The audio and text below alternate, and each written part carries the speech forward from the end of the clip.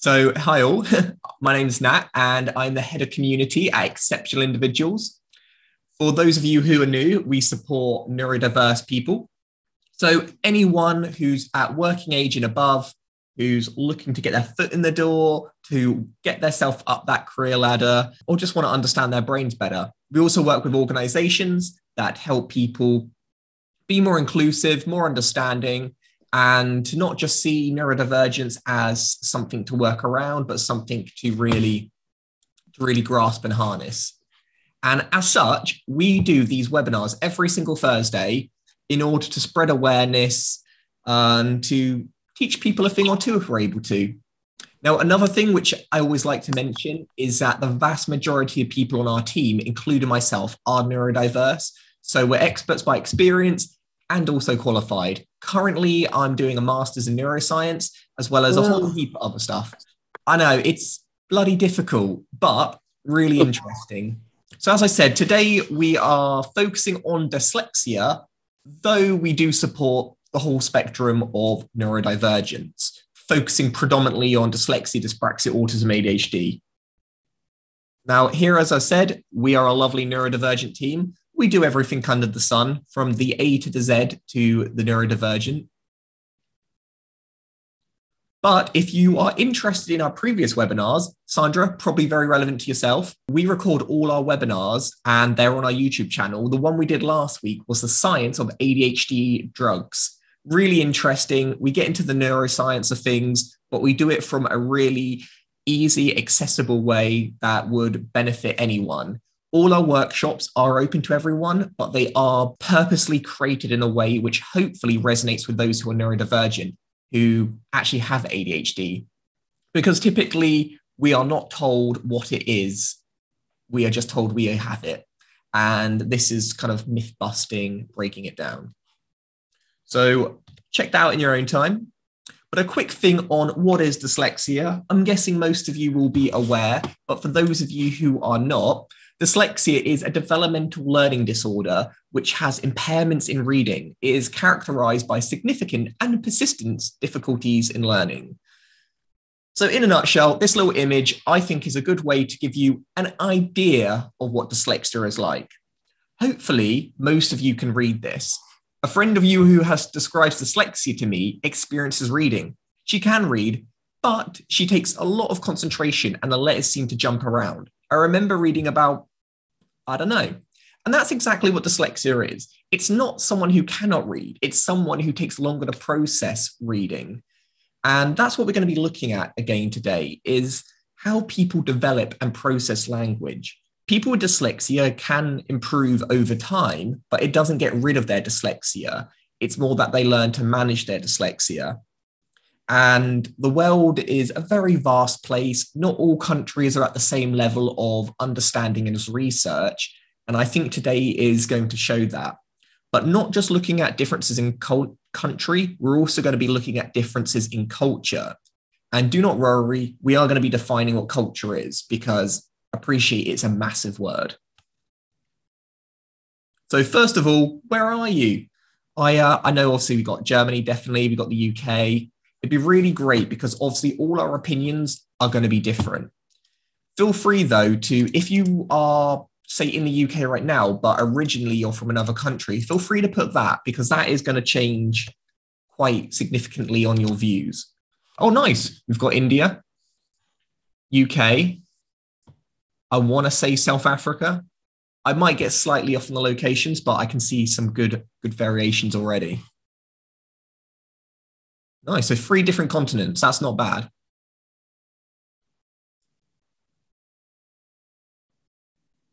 So let's start things off with Indonesia and Germany. Now, it seems weird, right, to group these countries together, but they actually have a really long relationship. You know, they're not bad friends. So they often do research between the two countries. Now, this is really interesting because when you normally look at research, particularly with learning difficulties and dyslexia, etc., they're normally based in one region, not even around the country. So in the UK, the study will be based in London and it will not include people in Scotland. So I have a study which includes two demographics from opposite sides of the world is really interesting. Now, credit given where credit is due, I'm taking this research from children with dyslexia in different cultures, an investigation of anxiety and coping strategies of children with dyslexia in Indonesia and Germany. So 2019, pretty recent. So on this, where do you think is the least understanding of dyslexia in the world? So what country do you think might have the least amount of research or the least amount of knowledge to date? Okay, so we've got someone who put Africa or Central Africa. I know Africa's not a country, but a lot of the time it is lumped together. Let's say you're saying about the Congo. Okay, nice. South America. I'm going to say Venezuela or Brazil. Who knows where that dot is? But most of you would be right. Non-Western countries do tend to have less research, but they have way more than they've ever had in the past. The culture of caring about dyslexia is changing drastically, and maybe there's a reason behind that. So first question to all of you, does culture affect dyslexia in children? And think carefully about this, because when we're thinking about culture, we're talking about upbringing, environment, surroundings. So, with some things, if you break a bone in one country, it should be the same if you break a bone in another country. But with something that you can't see, like dyslexia, does it get impacted by the world around us? All of you have put yes, and yes, it does. But the way it is impacted does change depending on the country you grew up in, depending on the language that you speak, and depending on your beliefs and, family around you. So it is really interesting when you look at the rates of dyslexia in different countries. It is, however, really difficult to say with complete clarity because, for instance, less people in China have dyslexia compared to the UK. So would you think maybe, why is that? Is it because the characters of Mandarin are more picture-based and visual and such people would struggle with reading less? Maybe. Or maybe it's because less research is done, so they do not have the evidence. So you've always got to take multiple factors in consideration.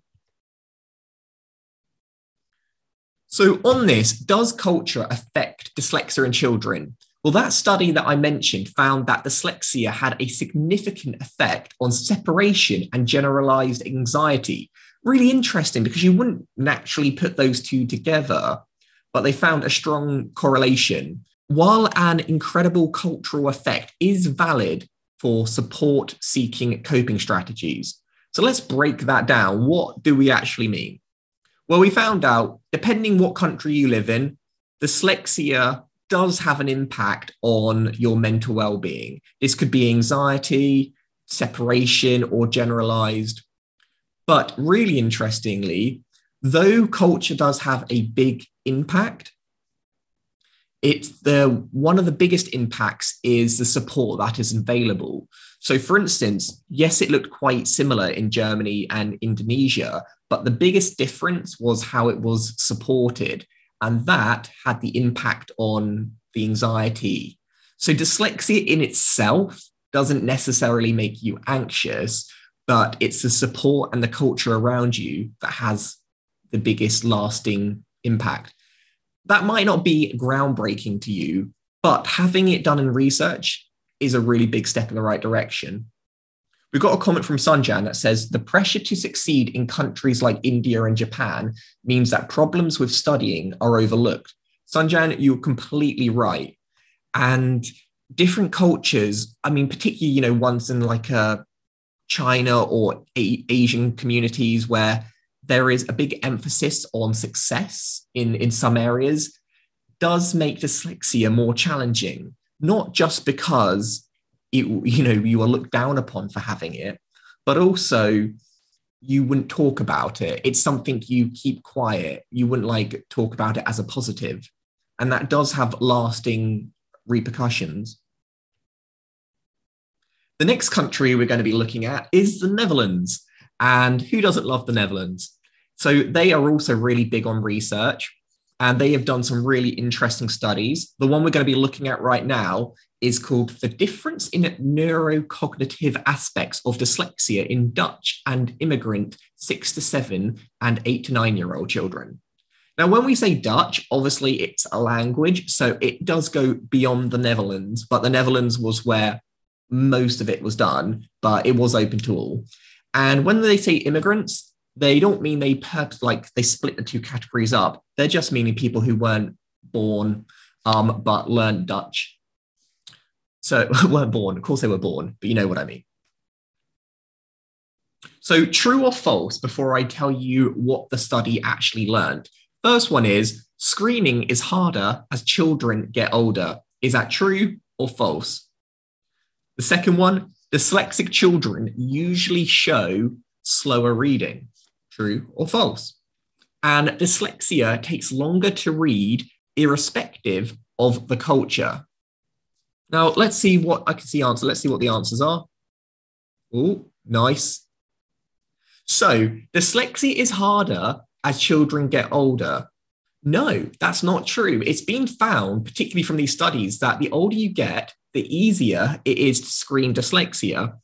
And that predominantly, they believe anyway, a hypothesis is that it's because when you're growing, you're still developing, and it's difficult to tell what is considered normal or average and what is just childhood. But as you're an adult, you've mostly finished developing, so it's easier to compare where you should be, or the majority of people are, compared to where you are now. The next two were correct. So dyslexic children usually show slower reading. That's true. Most of us knew that already. And the last one is dyslexics take longer to read irrespective of the culture. So it doesn't matter where you are in the world. If you're born in Japan, Germany, Indonesia, Australia, it will take you longer to read, regardless of language and regardless of the characters that you read. So whether it's Latin, I'm trying to think of other characters, or any different characters. But why do you think the world is now taking an active interest in dyslexia? It's really great to know all these research, but let's face it, this research, most of the ones that are outside Western countries, is less than a decade old. Before then, nobody cared, or not really. Is there a reason why now we are starting to get this data from maybe less developed countries, or countries that previously haven't put emphasis on this type of research? We've got more people are becoming aware of it. Absolutely. The more people are aware of it, the more people want to invest and put money into the areas. Anyone else? Why do you think the world is now taking an active interest in dyslexia? We've got awareness. Yep. Because more children, adults are being diagnosed and it affects the workforce. Yep. If money's involved, people want to sort that out. Open-mindedness about change. Absolutely. Now, all these answers are correct, but there's one answer which I don't think anyone's mentioned, which has the biggest impact on research and development around the world. And that comes down to death. Oh, I know. But honestly, the less children are dying in the world. And hear me out, this has a massive impact on dyslexia. You wouldn't put the two and two together, but they do. And we mentioned this when we talked about the anthropology of autism, so essentially autism in culture. And when there is a massive death rate around the world, people do not care about things they cannot see, or things like dyslexia, which do impact you on a day-to-day basis and can be significant, but typically aren't life-threatening. So people are putting the research in like malaria, meningitis, like different cancers. And while we have been able to like lower those rates, we now have more resources and more time to put into areas which aren't life-threatening, such as dyslexia. So the world getting better, more children being born and living to a good age is impacting the amount of time. So yeah, awareness is great, but no one cares about awareness if your child is dying. So yeah, this is great news. And just on a little side note, for those of you who thinks the world is a dark place, yes, it is, but we've got the most healthy, most educated, most developed world that we've ever lived in human history. So something to be proud of, that progress is being made. It's just, you've got to look at the data to see how far we've come. So back to another truth and a lie. The symptoms of dyslexia are universal. Do you think, no matter where you are in the world, the symptoms all look the same? Next one is dyslexia is the same everywhere. So it doesn't matter if someone says they're dyslexic and they're in Korea, North Korea, let's say, would they still have dyslexia if they were in France? And then we've got dyslexia impacts on separation and anxiety in children. If you've been listening, you should hopefully know this one. Okay, let's see. Oh, yeah. First two are wrong. Last one's right. So the symptoms of dyslexia are universal. They are not. And that's because different countries use different ways of diagnosing individuals. So most of America and other half the world will use a DSM, which is the Diagnostic Manual of Mental Conditions, something along those lines. And UK and other countries will use the ISO, or I don't, someone help me out there, but they'll use like the other version. And other countries will not even use any particular manual of diagnosis to begin with. So it really does depend where you are. Dyslexia to one country is different to dyslexia in another country. Obviously, it would probably be the same if you really looked into it. But because we don't have a universal consensus, it's not a thing. Dyslexia is the same everywhere. No, it is different. And that is both nature v nurture. It kind of goes back to the last one. Dyslexia impacts on separation and anxiety in children. And it really does. And the research backs it up. There's a lot of things, when we think of conditions like dyslexia or dyspraxia, we always think of them at a very top level, like not being able to read or write or struggling with balance or communication. But there's so much more to each of these conditions. Some of them are inherently part of the condition, and other aspects of them come as a result of living with these conditions in a world which isn't designed or developed for your way of thinking. So definitely worth keeping in mind. This question is really important, and I really encourage you all to answer if you're able to. What is culture? Could you summarize it in like one sentence? There isn't really a right or wrong answer here, so get creative with your answers and just say it from your point of view or your perspective. Okay, we've got different customs in various countries around the world. Yeah, that's a really nice one of saying it. I mean, the culture has, like, the definition of it has developed over time, but it is interesting that we're using the word culture and not countries. I could have just said that we're going to learn about dyslexia in different countries today, but in each country, there are different cultures, and this could be generational. So depending on your age, it could be different genders, it could be different religions. Depending where you are, there is such a big difference in how people view and see it. We've got general acceptance behavior based on religious or geographical location. Nice. The sum of values, habits, traditions, and much more. Traditions and religions, practices in a particular country. Yeah, all of you are spot on there.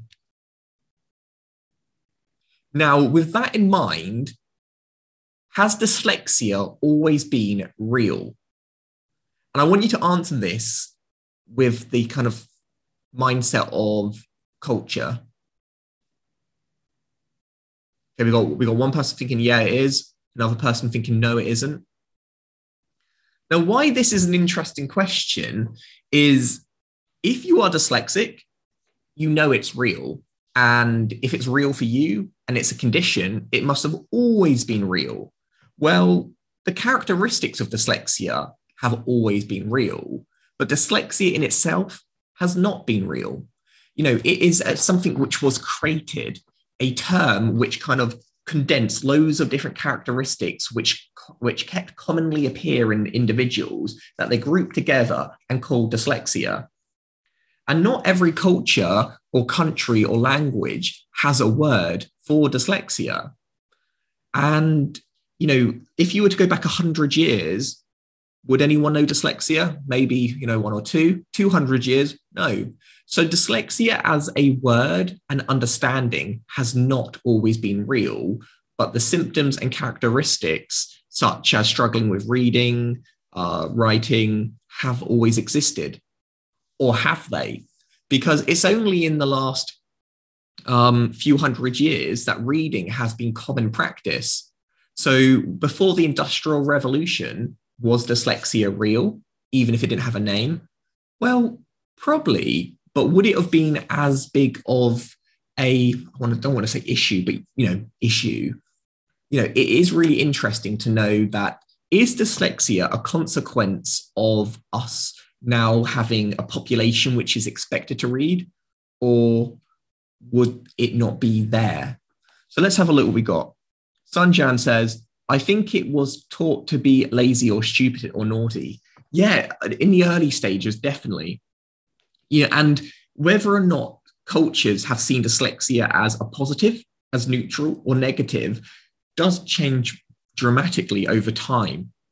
So I think now we are seeing dyslexia as an advantage in places. Just a few years ago, we were looking at it a bit more neutral. And when I was, when a lot of us was growing up, it was still seen as stigmatized. And before then, could have been seen as mental health, like there is something actually wrong with your brain. So it has changed a lot. So in a nutshell, what is culture? Just repeating what all of you have already said, it's the ideas, customs, and social behavior of a particular people or society. So you can have microcultures. Your home is its own culture. Your town has its own culture, your city, your country, then your religions, your groups. Diagnoses are continuously being reframed in different historical periods.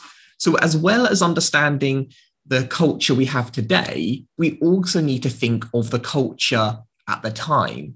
So a lot of these studies, for instance, some of them were done in 1999, early 2000s. That in itself was its own kind of culture and period. So you do have to look at these lenses. When we looked at things like autism, we saw that in the day, people used to think it was like a mental disorder. They thought there was something clinically wrong with you, schizophrenia. And it's very, very easy to see some of the ways they treated people with disabilities as barbaric. And let's face it, they were. But you've got to look at it at the time. Like, what else did people believe at that time? New frameworks are not necessarily advances over the older one. And this is another interesting one, because we like to think that the world and diagnosis and the way we see things is always on an upward trajectory, like things are always getting better all the time. That's not necessarily the case. It's just different words and phrases will fit better with where we are as a society. So dyslexia has been seen as word blindness. It's been seen as a developmental condition, as a learning disability, a learning different, as neurodivergent. Or if we look at other similar conditions, similar-ish, like autism, it used to be called schizophrenia. I know originally. Then it was, we had Asperger's, we had high functioning, we had low functioning, we had like classic autism, we had all these different names. And then we decided, well, the reason, let's use Asperger's for an example. The reason it was Laura Wing, I think, who originally coined it. And she wanted Asperger's as a distinct category of autism because she felt that original classic autism was being too stigmatized and no one wanted to get diagnosed with autism because they saw it as a real negative. So she thought, if we kind of split the categories apart, more people will get diagnosed. And they did. But then as kind of culture moved forward and understanding, more people were like discriminating behind, but like, oh, you've got normal autism, you've got Asperger's. And it was too black and white, and autism is a big spectrum. So as society, culture, understanding changed, we realized that having one diagnosis, ASD, autism spectrum disorder, would be far more useful in making sure that everyone who has similar characteristics of like communications and social interaction can get equal support. So was having an Asperger's diagnosis worse and having ASD better? No, but one was more appropriate for the time when it was most predominantly diagnosed. So keep that in mind, because a lot of people today still prefer to be known as Asperger's.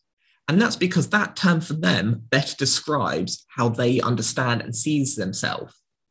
So it's not always necessary that time equals improvement.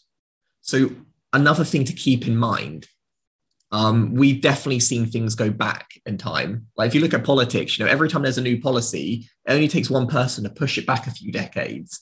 We're not always moving forward. Now let's look at a study from Finland, Germany, Hungary, and France. I know, what a lovely combo. So all of these countries got together and decided to do some work. And what I will say is, maybe not on this one, but typically the European Union, they are great at doing research, and the UK will forever be sorry for leaving. We were dumb.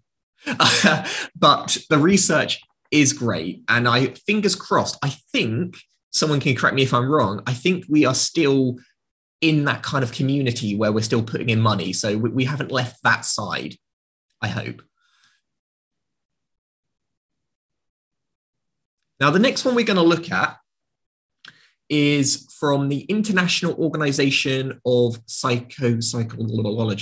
Sorry, terrible at pronunciation.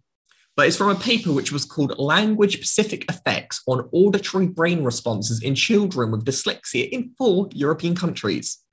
If that was a bit of a mouthful, it is. So we're going to break it down a bit more about what was this paper even doing. And always worth checking when it was done, because even though 2012 wasn't that long ago, a lot of things have changed and happened since then, such as the neurodiversity movement has grown and grown. So you will notice that even a couple of years ago, the language that's used in studies is quite different. Also, the language in studies tend to be a little bit more clinical. So let's say a lot of people might say with autism, I'll use that for an example because there's more differences in it. People will now say ASC, autism spectrum condition, because it's more inclusive, it's less negative, which is a great thing. But when we're talking from an academic or kind of a clinical perspective, we will still use ASD because that is the official term. So the official term doesn't always keep up with the cultural terms that we use. So quick question, have you ever lived in more than one country? And this will be relevant because the paper is looking at all those different countries, those 4 countries that we mentioned, or was it 5? Yes, no. Okay, so that's a good ring. So 2 people, yes, that's good. Oh, Priscilla, yeah, great, have you? Okay, great. So now you've got that in mind, keep that in your mind. Have you needed to learn a new language? So basically you went into another country and as a result need to learn another language. Yes, yes. Okay, great. Okay, nice. So now we know that, right? How does that impact dyslexia? Because this has been a really interesting thing that a lot of teachers that I've spoken to have said. They're like, well, if someone is learning a second language and they're struggling with learning that language, how do you know whether or not they have dyslexia? Do you put the foreign kids with the same batch of the dyslexics? I don't know, they can get confused. And though they have similar characteristics, it is very different in why they are struggling. But it's also very, very possible to have dyslexia and to be learning another language. I have tried to learn French, Spanish, Portuguese, Mandarin, and I have failed at all of them. I'm awful. And when I said tried, like I had lessons and everything, but my brain just really, really struggles with the retention. It's not impossible for someone who is dyslexic to learn another language, but just bear in mind, it is going to be a lot more work. And you are just going to have to put a lot more time and effort into it. So the results of this study were as followed. For language-specific effects on auditory brain responses in children with dyslexia, the key bullet point, so you don't have to read this because these reports are really long, is that the study looked at the brain of dyslexics and non-dyslexics. So they had a nice balanced study here to see if processes are the same across languages. So we know people with dyslexia struggle with the reading processes and how they break down phonologics. But is it the same no matter what language you read? If you have dyslexia in one language, are you guaranteed to have dyslexia in the other language? Short answer, yes. If you have dyslexia, it doesn't matter what language you're speaking, you will have a reading, you will have dyslexia, but it may not affect you in the same way. Tell me if you've got your own experiences, but I've spoken to people who said in their native language, their dyslexia affects them significantly, but in their secondary language, normally English, it hasn't been an issue, or vice versa, which I find really interesting. This study involved a good sample, but let's face it, 400 could be a bit bigger, so always take that into consideration when you're having a look. The associations between brain responses and behavioral skills varied. In speech versus non-speech, depending on the language, environment / country of the participants. All this is saying is, there wasn't really a consensus at the end of it. So yes, the brains all kind of responded differently, but behavior, there was a lot of different factors to take into consideration. So despite being a good study, more research is needed.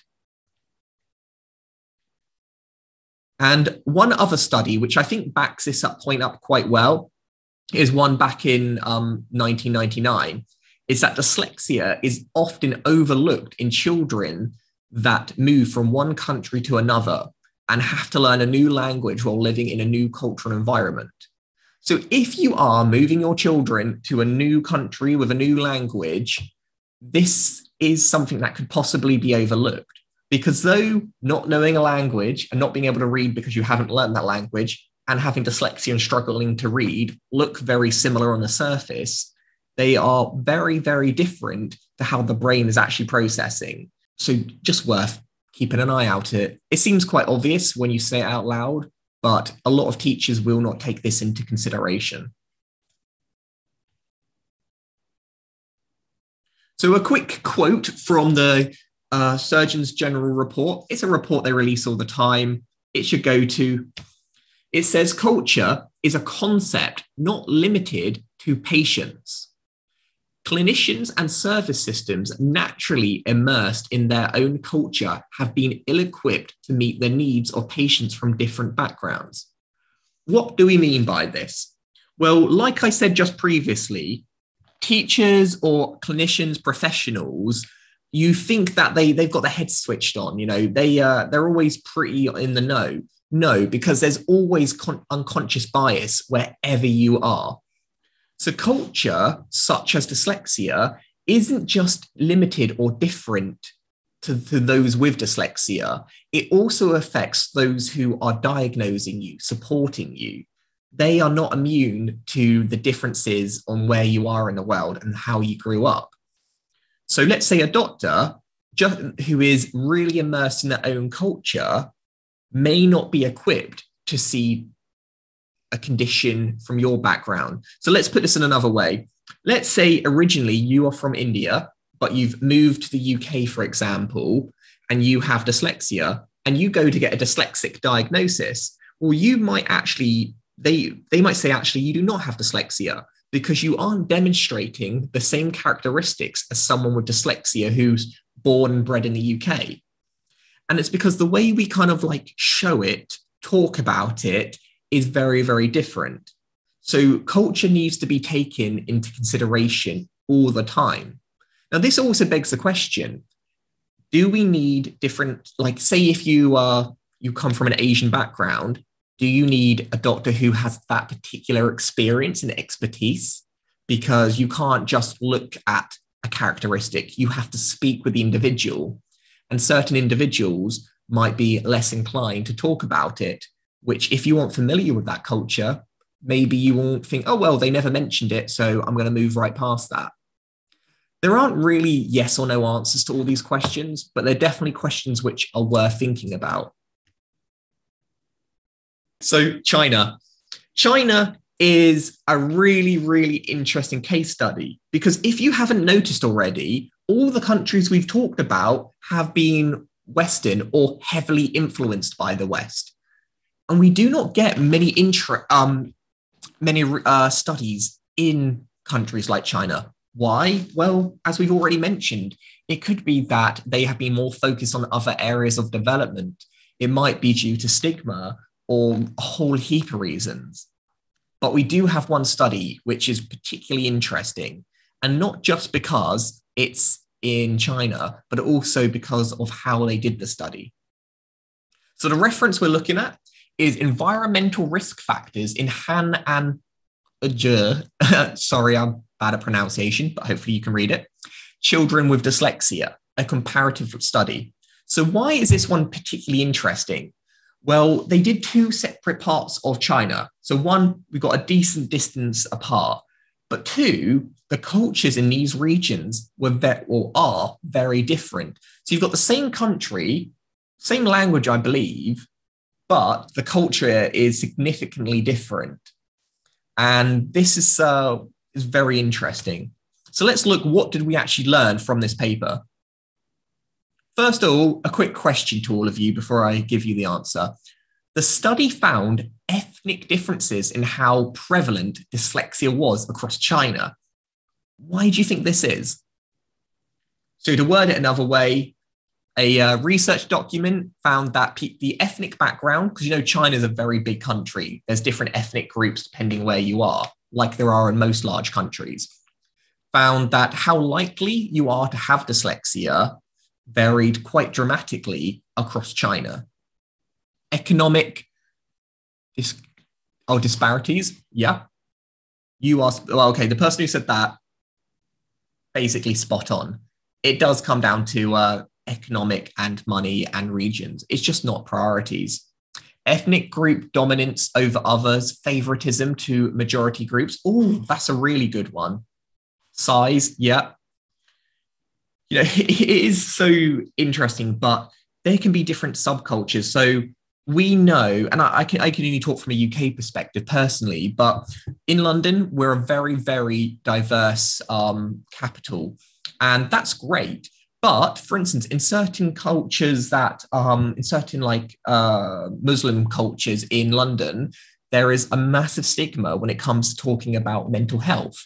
It is something which, unfortunately, there is a higher risk of suicide or depression in certain cultures. And even though they're in a country which is predominantly quite progressive with mental health, it doesn't really change the fact from where they're located. And as such, a good friend of mine actually runs a charity which is just for people who are of the Islamic faith for mental health, which is based in the UK. So really interesting. But the same is true in China. So try not to lump all countries together. It's why it's much better to talk about culture than it is about country, because it's so different. Like if we were to look at Russia, the culture is the country is huge. So that's why it varies dramatically. Moving nicely on. So these were the key takeaways from this study. And there's quite a lot of bullet points in this one because it was pretty interesting. So environmental risk factors with dyslexia sounds a bit dangerous. Dyslexia is nothing to be afraid of. Most research has taken place in Western cultures. So for starters, this is a good study because we don't really have that much data for parts of Asia. The study focused on differences in dyslexia rates. So rates, prevalence, tomato, and environmental factors. That's important because you see some parts of China are, like most places in the world, pretty run down, but other places are hustling, bustling, the most technically advanced areas in the world. So you have to take them into consideration. The study involved nearly 3,000 students in China, I think from 5 separate schools. So this is a good sample size. Dyslexia prevalence differed significantly between the regions. As you can imagine, this probably comes from a whole wide range of reasons, from understanding from the teachers, from parents having, getting diagnosed, mostly down to economic background, but also stigma. Boys were 2 times more likely to be diagnosed with dyslexia. And this is something that we see regardless of culture. Like, there's 1 or 2 examples where females are more likely to have a high diagnostic rate, but let's be honest, 9 times out of 10, males are more likely to get diagnosed for anything and to get the support they need. This comes down to, women's traditional place in each cultures, like your job is to stay at home, doesn't matter about getting you support. But even if we're looking at a more modern viewpoint, when people were originally creating the diagnostic assessments and kind of like shaping what each condition such as dyslexia looks like, it was done from a male point of view, normally a white old male who came up with this is what it looks like. And as a result, that is what we now know it as. Yes, it was a long, long time ago, but these things kind of stick around. Looking again at autism as a comparison, autism was created by white men who worked in labs, and they originally created the criteria by looking at their own studies and their own people in their own social circles. And because of that, even like nearly 100 years later, women are far less likely to be diagnosed because the way they demonstrate their autism doesn't look like how autism is written down on paper. A lesser thing, but still shown, is with dyslexia. Now, the ethnic differences are thought to potentially be due to the mother's occupation and the frequency in which parents told their children stories. Now, I don't know if you agree with that. For me, this seemed like way too simple, but it's interesting that that was the conclusion that this massive piece of research came to, that depending on what the mother did as a job would depend whether or not the child was likely to be diagnosed or not. I guess that could come down to economic background. It could come down to traditional roles, sexism. I don't know, but that was the findings. I don't think that makes sense. With his occupation, I don't know. Well, I suppose if you're middle class, you're more likely to get more attention and you pick it up quicker. But I don't think it really. Well, I don't think it really makes much difference. What's the mother's father's occupation got to do with anything? It might be due to, when I say occupation, like whether you're employed or not employed, it might mean, okay, do you have disposable income in order to get a diagnosis? That's one way. But you're right. If both mothers had equal amounts of money, equal amount of resources and access, their jobs shouldn't matter. But as we know, jobs do play a massive part in what you're able to do and what you're not able to do, and where you kind of like you sit in society, for better or worse. But yeah, I agree with you. It definitely shouldn't make a difference. And here we've got with frequency in which parents told their children stories. This is a bit of an outdated view that those who do not spend time with their children and read to them are more likely to develop dyslexia. That's not true, but it is true that the exposure to reading at a young age will support someone in developing of their reading and writing skills. So I do think, though this study is interesting, you can definitely tell that maybe it came from what we would consider a bit of an outdated perspective. But then again, the regions in which they did the study haven't had this type of research done before. So interesting, but I think if a similar study was replicated in Europe, different results would come out. So I think we're on the last one. Turkey. Yay, Turkey. So no one from Turkey today. But Turkey's a really interesting case study as well, because it's smack bang in the middle of Europe and Asia. So you get the best of both worlds, but also the worst of both worlds, possibly.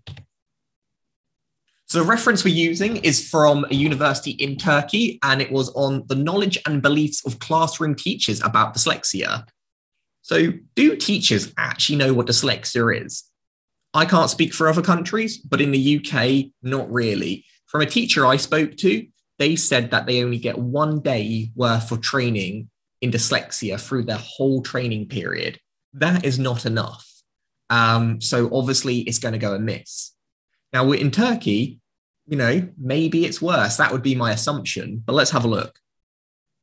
So quick question. Do you feel teachers understand dyslexia well enough where you live? Yep, teachers get it. No, teachers do not get it. Okay, we've got one person think yes, which is great.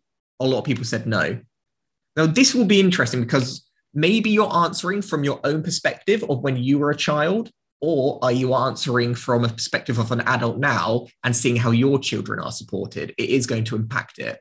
Truthfully, no, I don't think they do have enough understanding, but that doesn't mean that they aren't aware. They just haven't been given the extensive training. Some schools are better than others. Not all are created equal. I do a lot of teaching around in different London schools, and we could be talking schools in the exact same borough, and one school is really good, another school is terrible. So they are not created equal. But to go back to Turkey, knowledge and beliefs of classroom teachers about dyslexia. So in this study, they found that dyslexia is a really new subject in Turkey. Many people aren't familiar with it. They don't talk about it. It's still something which is new. They found that out of nearly 300 teachers that were assessed on their knowledge and understanding of dyslexia, they had a minimal knowledge. That's kind of academic speech for saying they didn't really know much at all about dyslexia. And they did not feel ready to teach children with dyslexia. So if they had a dyslexic student who actually felt comfortable to say they had dyslexia and to disclose their dyslexia, they wouldn't really know what to do with that student. Yes, we've moved past the times where people were mean to students, mean to kids with dyslexia. Yes, it may still happen, but typically teachers are pretty nice nowadays, I would say. But that doesn't mean that they have the toolkit necessary in order to best support students. So a quick timeline of where we are with dyslexia. In the 1877, it was known as word blindness. People thought it was to do with your eyesight. It's not. Then moving on to 1887, the word dyslexia is first used in the English language. So it's been around a while now. Then in 1962, dyslexia is first actually mentioned in Parliament. So yes, it may have been first spoken about yonks ago. It wasn't really formally acknowledged in society in our structures like Parliament and government. Again, this is from a UK perspective, but I imagine it would be probably later in other countries because the UK traditionally has been quite good at research in the past. In 1970, we came up with the Disability Persons Act. So finally, only in the 70s was dyslexia allowed to have rights. Were people told, you shouldn't discriminate. That's really not that long ago. So it gives you an idea about why it has changed so dramatically. I remember going back to the bit where I talked about how autism was originally diagnosed and why those who are females are less likely to be diagnosed, despite just as likely to have autism. The same thing is true with dyslexia. So if you are male, if you are white, if your parents are educated, if you are middle class, you are far, far more likely to be diagnosed with dyslexia. Why? Why are those white rich kids more likely to be dyslexic? Well, they're not, but those are the individuals who are more likely to get tested and to get the support necessary. This isn't a good thing, but it's good that we are aware of it because then we can be hopefully more observant and try to give different grants and supports in place. Unfortunately, most people who need to get diagnosed with dyslexia has to do it private, the vast majority. Certain schools do have budget, but this isn't like an endless pot. Despite more people being diagnosed from a white middle-class background, dyslexia is on the rise in minority groups. But why? Any thoughts or opinions on why minority groups around the world are rising in the amount that resonate with being dyslexic? I don't know about around the world, but I don't know from an ethnic minority perspective. It's becoming, the next generation, there's more awareness. I think it seems to be a normal thing. Autism, you hear children saying autism or Asperger's, got Asperger's. So it's part and parcel of it. So it's just, I think there's more awareness on it, and there's more knowledge around TV and other channels. So yeah, that's why people have got more knowledge about it. But whether they look into it more depth is a different issue. They know the basics, yeah. Yeah, no, Fossan, I think you're really spot on there. There is more awareness. There has traditionally been like lack of support. So more people, and as we know, we are being more inclusive as a society. So even in home settings where maybe dyslexia isn't talked about, in school systems which are integrated, they, fingers crossed, do not discriminate as much. So the support will be available in schools, colleges, universities. They can give the support that is actually needed. So fingers crossed. I mean, it's looking positive, but it's still worth knowing that though there is a rise, it's due to understanding. It isn't due to some sort of epidemic. I know all of you don't see that, but some people do. We've got increases in academic success, social status, more awareness. What name would you least like to be diagnosed with? And this is a real quick one. So if someone says, okay, you're going to be diagnosed with word blindness, a learning difficulty, or a brain disorder. And this also has a big, big impact on culture, because we're using the word dyslexia here, but all around the world, it's called different things and they have different meanings. So some people will still consider it a brain disorder or like a mental challenge. Depending on what it's called, has a really big impact to how people report and talk about different studies. So let's have a look. Brain disorder. Yeah, the word disorder isn't a nice word. It really says there's something wrong with you. But remember, there are different meanings from a clinical perspective, from just like a societal one. Societally, I don't like being called like ASD, but from like a clinical point of view, I get why that is the go-to name. With dyslexia, most people know it as dyslexia now, but it's interesting that only 100 years ago, word blindness, and they thought it was to do with sight. Who knows what in another 100 years we are going to look at dyslexia with. It will probably, definitely, almost certainly change. Any last comments, opinions, or thoughts on today's subject? It's been a bit of a varied one, but it's really interesting to see. And we've only hit the nail on the head here. There are so many different cultures and views and opinions on where dyslexia is, but it's definitely something we should be taking a more active notice of. As our countries are becoming more integrated and there's more diversity, we have to look at the way we support people with a cultural lens. Okay, nice. Well, I'm going to say that's good. Feel free to message me if you do. The next webinar, though, we're doing, because we do them every Thursday, is going to be dyslexia and sex. Sounds sexy. It's not. We're literally talking about gender, biological gender. So going right down on the scientific level, what is the difference between those who are born male to those who are born female? Really interesting. And there's 100% is a difference. So we will deep dive into that. And really quickly, go on our YouTube channel, like and subscribe. We've got ones on the science of reading, the controversial history of Hans Asperger's, science of autism, some really good stuff there. And we need those likes. Future webinars, we've got so many coming up. Okay, some of these are out of date, but we have webinars all the time.